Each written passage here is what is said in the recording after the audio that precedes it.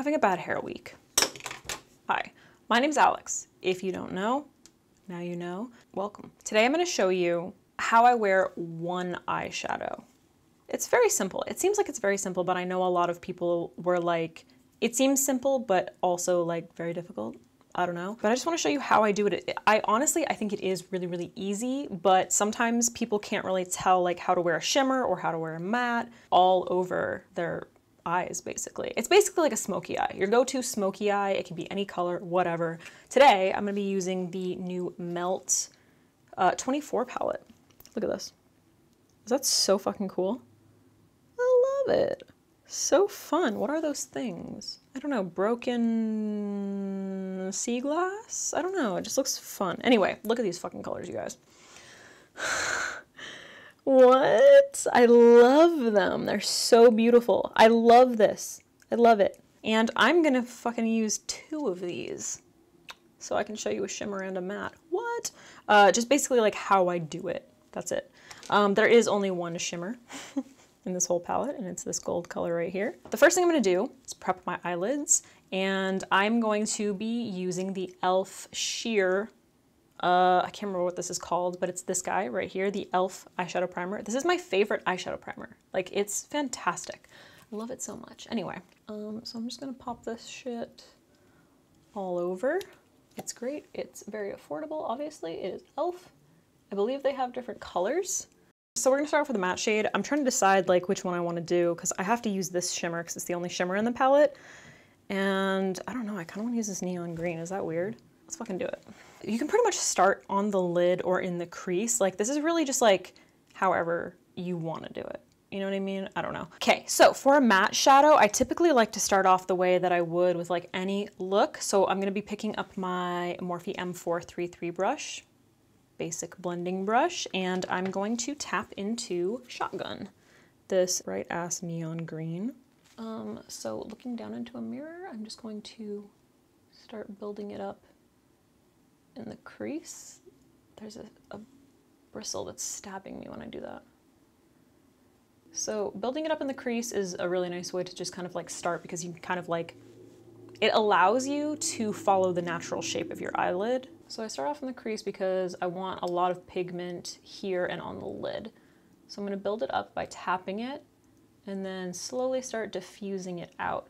Now the shape obviously is going to be whatever you wanna do, but I love to really, really smoke it, especially when I use one shadow, because even if you're using a statement color like this, it's not overwhelming because you don't have a ton going on the eye. It's just one color. So I personally think that it's the most striking when you really blow it out. Now for me, that means taking it in here and then up to my brow bone. You can go all the way up to the brow if you want it to be like serious statement, you know what I mean? Like high fashion, like a little bit more of a cat eye. I kind of just like to fill this whole area with the color. So again, starting off with the majority of the pigment in the crease and then slowly blending it out. This is the shape that I prefer for, so rude. This is the shape that I prefer for pretty much all, wow, I wish I could speak. This is the shape that I prefer for pretty much all of my eye looks. I like to smoke out up here and then kind of like, you know, create a little bit more of a cat eye. Now, for the lid, you can use this, but I've already got the rest of my face makeup on. This is mostly for blending, not really packing on shadow. So now I'm gonna grab my Sigma medium sweeper. This is the E54 brush. This shit I've had for so long. Love this brush. It's basically just a staple in my brush collection. So I'm going to pick up that shade. I always tap off my brush and then just pack it on the lid. And you want to make sure that you're using patting motions if you do have your face makeup on already, because you want to avoid fallout. Isn't it so interesting how vibrant it looks when you pack it on? Like, you can really, really see the pigment right now. Whereas when we were blending it, it really shears it out.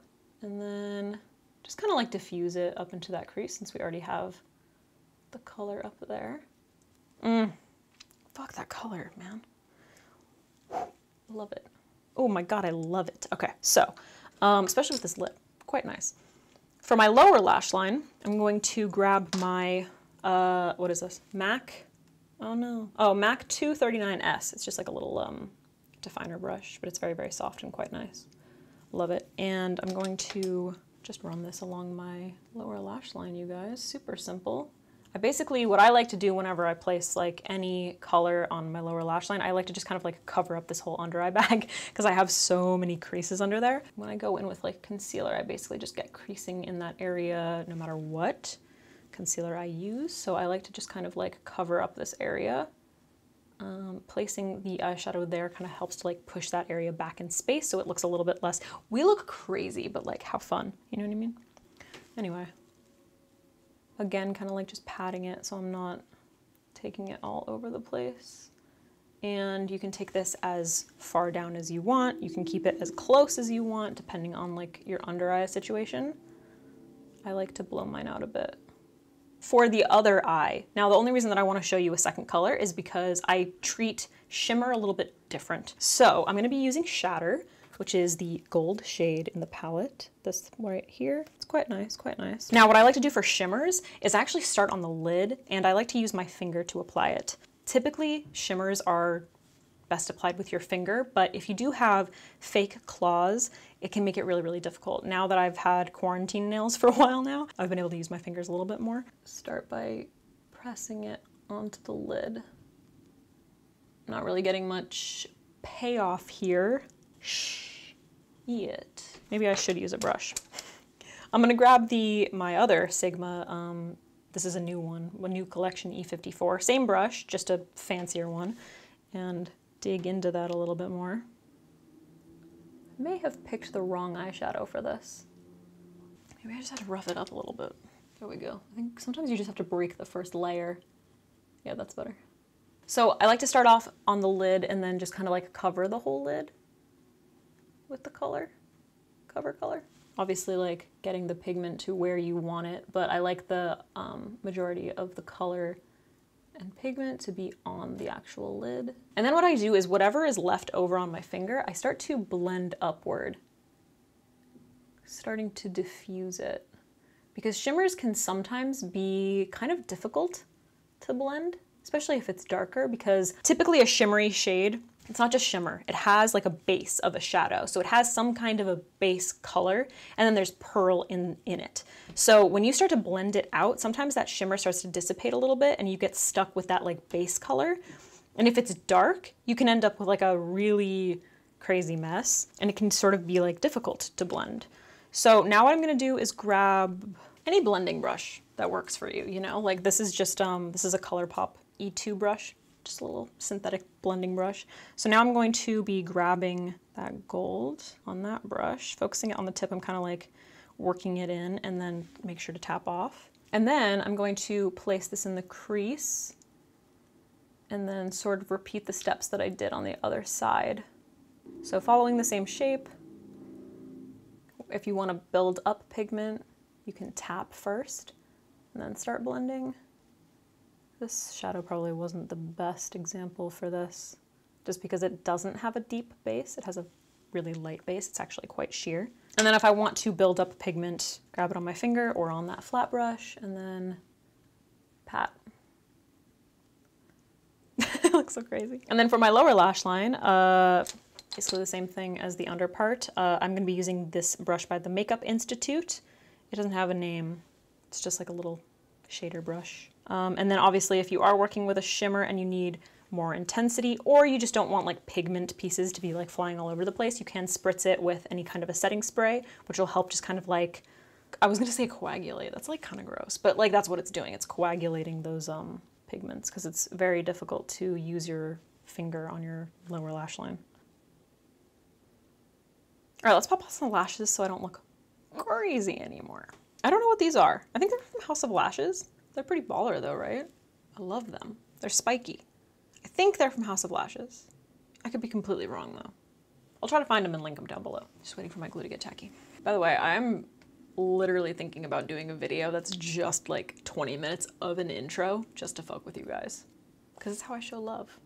All right, I actually love the way a one shadow looks with just mascara. So don't feel like you have to wear falsies, but I did feel like popping on some spikes, you know what I mean? This is it, you guys. That's how I wear one shadow looks, I guess. This is the shape that I like, the blend that I like. It's how I like approach applying shimmer. Hopefully this was helpful. I don't know, a bunch of you guys wanted to see it, so here it is.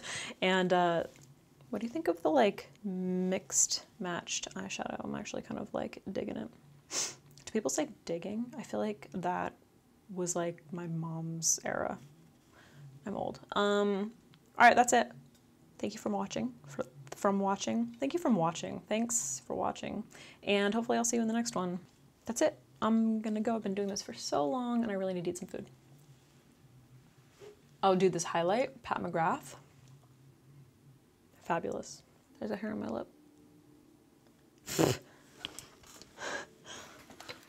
it.